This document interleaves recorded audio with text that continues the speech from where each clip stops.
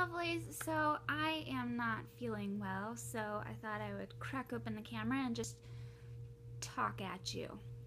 Come here, Belle. Are you kind of in the... You sit down and be in the video.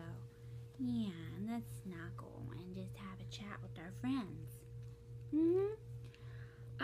One of the things that, like, I don't know, it keeps running across my mind, and it's this one thing I said in a video a long time ago, and I didn't have much viewership at the time, but it's something that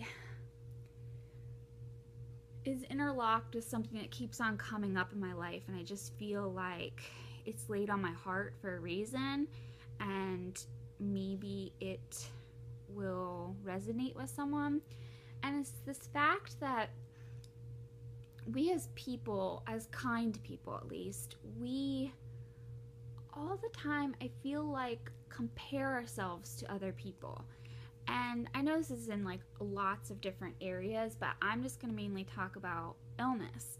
So it's always like, you know, my friends without, say, some of my symptoms are always like, I shouldn't complain because you're going through so much more. And it's like, no, complain. Like, we all need to vent. And I couldn't really find the words to say that in a more concrete way. So there's sympathizing and there's empathizing. And we learn from such a young age what those two words mean. And it's like, if you haven't gone through the experience or whatever it might be, you can't empathize with someone. So the thing is that a lot of people with either unknown diagnosis, or they just never are going to find a diagnosis, or things like fibro or mental illness or things that kind of have a stigma attached to it, a lot of people with that say, I'd rather have cancer. I wish I had cancer. And it seems to someone, because we all have someone that we know that has died from cancer or is affected with cancer. And it's when someone says that statement, it's like they punch you in the heart. But as someone that struggles with a chronic illness, I can empathize with other people that are chronically ill that make that statement. I, however, have never had cancer. So when someone says something like, I'd rather have cancer, and it feels like that punch in your heart, and for someone that actually has cancer, how awful that must feel, we don't know that. Like, I was just thinking about this because, like, I feel like I'm coming down with a cold, and it's like, I've talked about this before on my channel when I've been ill, and it's like, I'm already chronically ill, so all these symptoms that are just awful, and then to be sick on top of being sick, it just is awful. So then when I get rid of the sickness and I go back to just fibro, is what I laughably say, I feel like, oh my gosh, like, thank goodness, like, that's gone. But I think that until we experience something, statements like that, you can't take them too seriously and be too hard on people, because I'm sure if I had had cancer and I had, and this is just me saying this because I haven't had cancer, so I can't empathize, but I sympathize.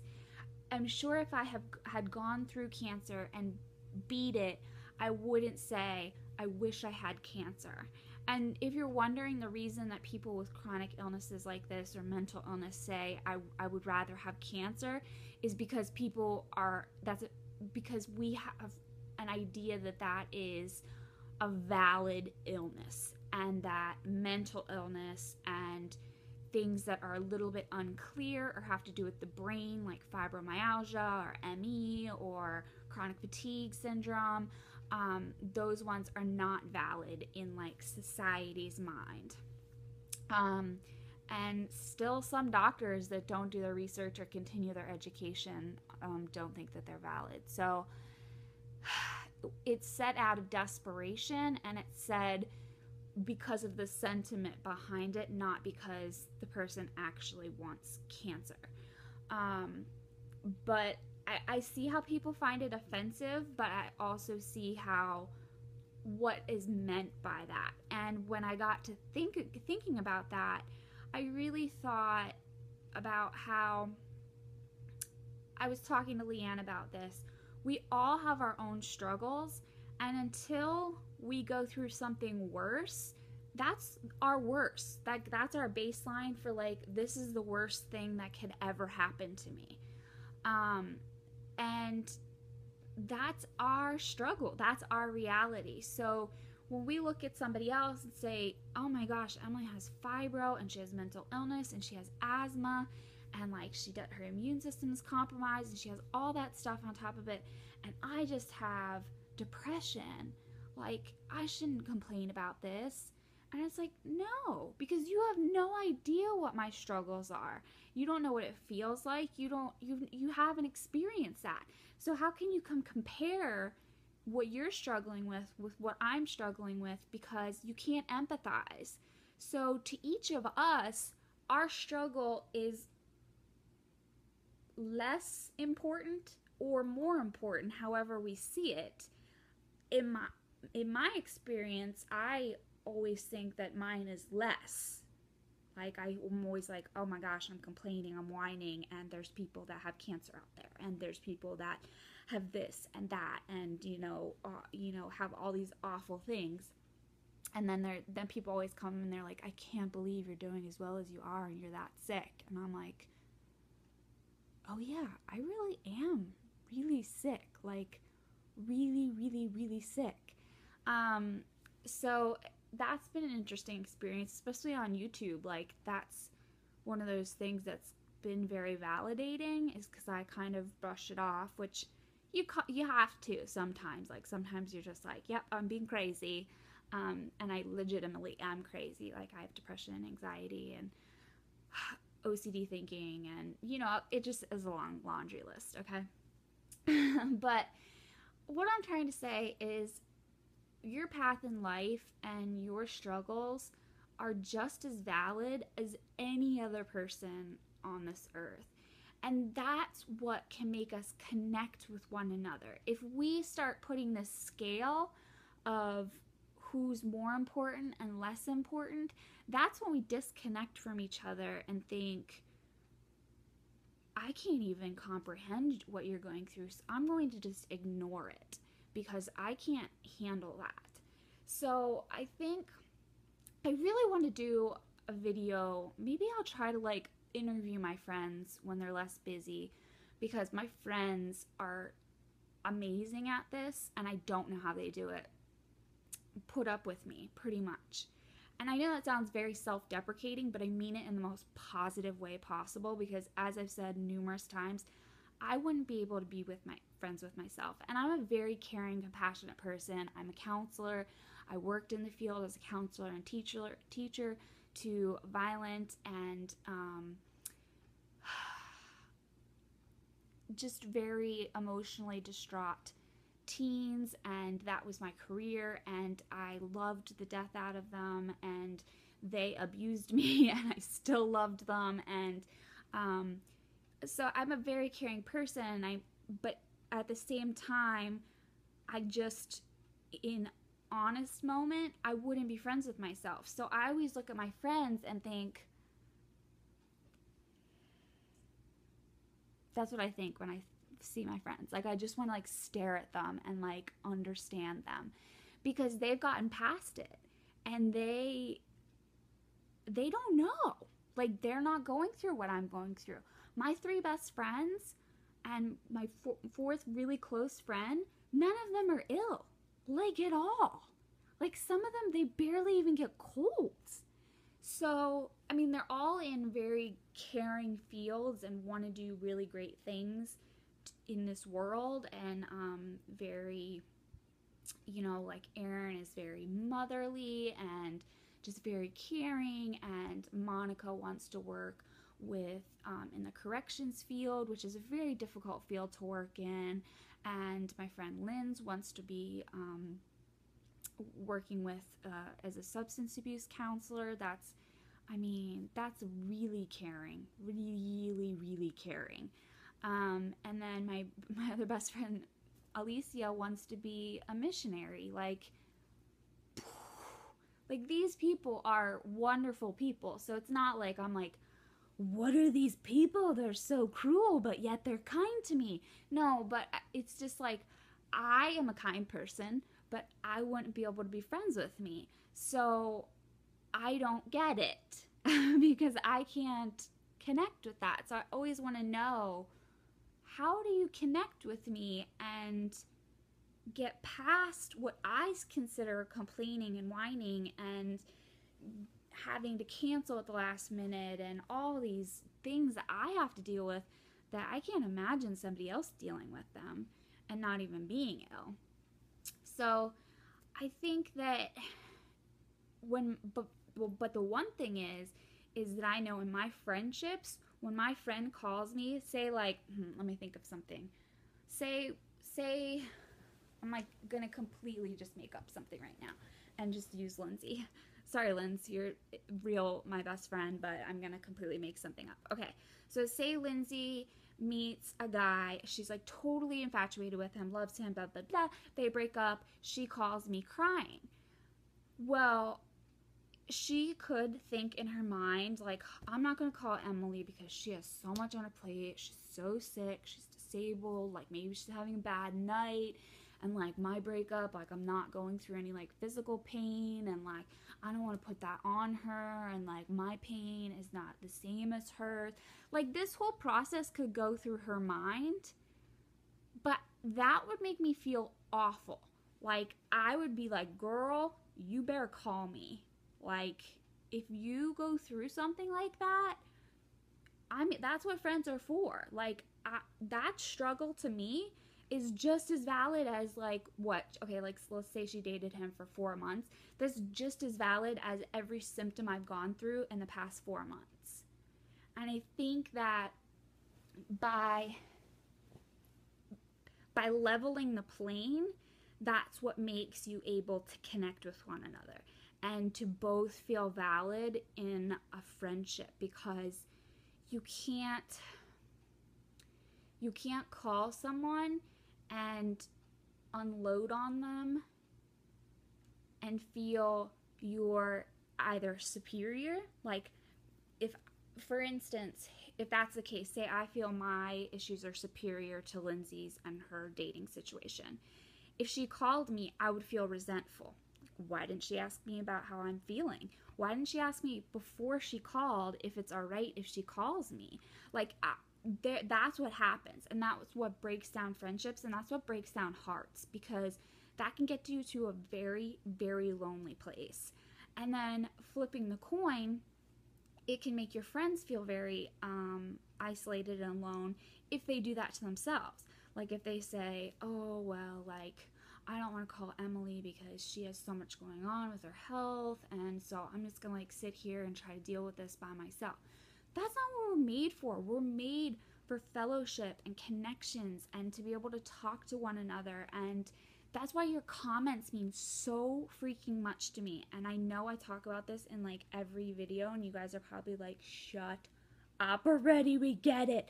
But honestly, it does. Like, it means so much to me because I didn't know it would happen, and it just is this fellowship that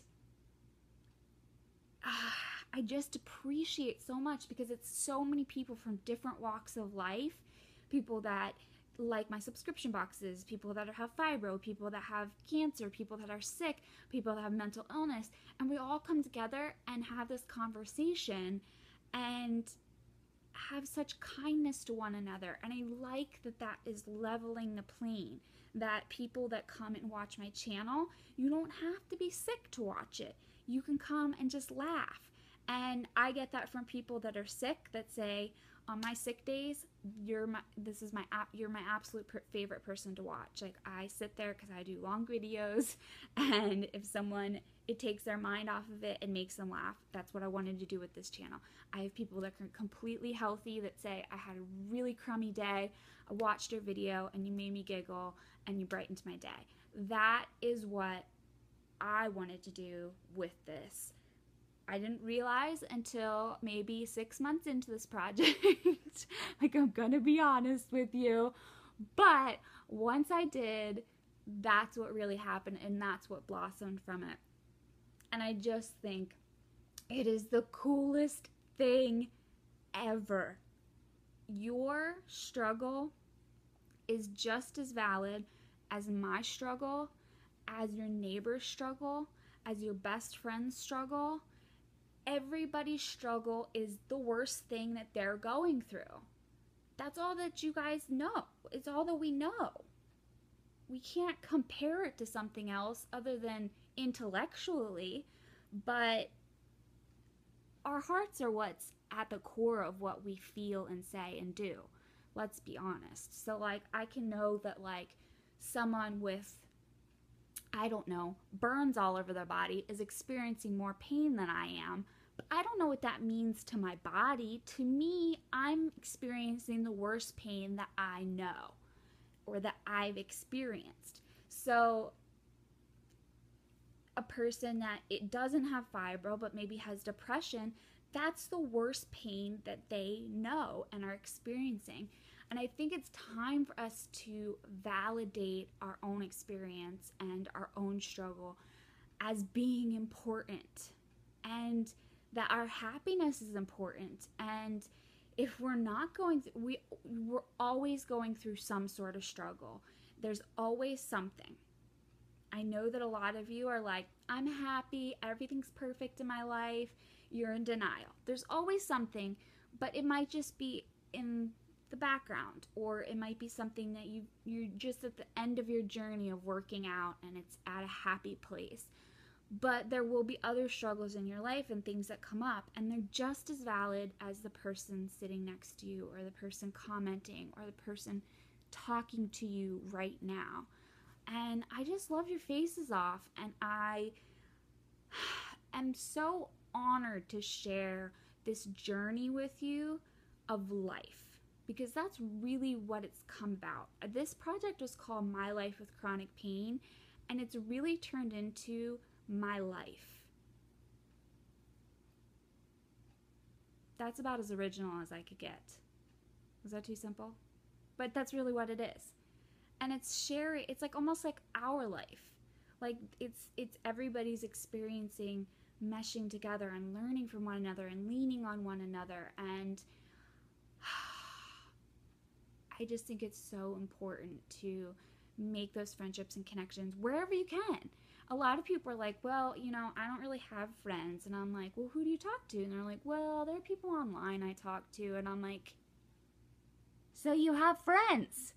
Like, it doesn't matter if the person lives in Alaska and you live in New Zealand and you guys email each other. You're still friends just because you haven't met face to face.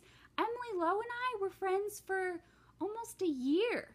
And everyone I talked to, they were like, oh, you're really good friends with Emily Lowe. And I'm like, yeah, I was. But I had never met her face to face. We did a challenge together. We did a no makeup challenge. We did, we connect all the time. We talk about hair. She's done, I think every single person I know has gone to her to get their hair done. And I love her to pieces. And I just recently met her, but it did not change our relationship at all. Like, I still view her exactly the same. She was exactly the same as I expected her to be. We got along great, and then we just continued with our friendship, and it was a ball. But other people, like my sister, that I've been my sister for, I don't know, 6 years or something, I've never met her, and I don't have plans to meet her. I hope that I meet her one day, but that doesn't change that, like, I consider her my sister. And that's it. And I struggle with this with her is because she doesn't feel like a lot of things she goes through are valid. Like, she feels like, oh, well, my knee just hurts and your whole body hurts, so I'm not gonna like call you and talk about it. And it's so frustrating because it's very important, and she needs me to, like, that's what sisters are for. So she does usually break down and tell me, but yeah, I just think this is so important, just sharing life and being authentic and real. And just getting comments from you guys that you appreciate how honest and like authentic I am, I think have been those ones, like really, yeah, they melt my heart. Like, I have to be honest, they get me right here. Wait, they get me right here. Oof, yeah, it's really important to me because this project is so close to ending. I mean, I can't believe it. Like, it feels like I just started it like a week ago. I'm getting like very sentimental about it, but it's just been really important to me. And some of you have reached out to me and have said, you know, please like continue doing this. And like, I really I like seeing you every day, or you know, I watch your videos like once a week and I get my fill, or I do marathons of you, and that's how I feel about you guys. So it's a very like,